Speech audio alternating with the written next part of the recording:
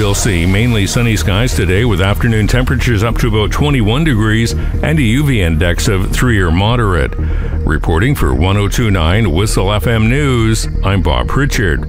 We'd like to start the news today by saying Happy Diwali to all of those who are celebrating it. Diwali is celebrated for a variety of reasons. The main theme is the triumph of light over darkness and good over evil.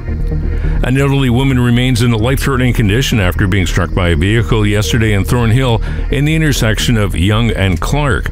The vehicle remained at the scene. The Major Collisions Investigation Unit is heading up the investigation.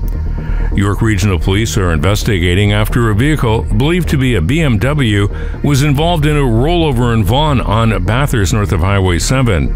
It appears 2 or 3 vehicles were involved in the incident. Police say there were no injuries. The investigation is ongoing. A firefighter was rushed to hospital in critical condition after a 5-alarm fire broke out at a townhouse in the area of Lakeshore Boulevard and Palace Pier near Humber Bay last night. 3 district fire chiefs and 13 trucks arrived at the scene of the blaze around 6. Toronto police say they received multiple calls about a fire on a balcony on the 3rd floor of a home.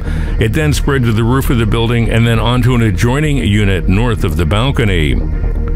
Toronto police have charged Angelina Bluecoat, who surrendered to police yesterday. She's accused of stealing $800 from a blind woman who offered her shelter. The arrest came hours after police released the suspect's name, along with surveillance photos and an old mugshot. She was charged with 1 count of theft under $5,000.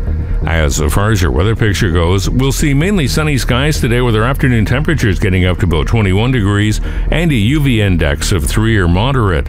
Reporting from Main Street, Stouffville for 102.9 CIWS-FM News, I'm Bob Pritchard.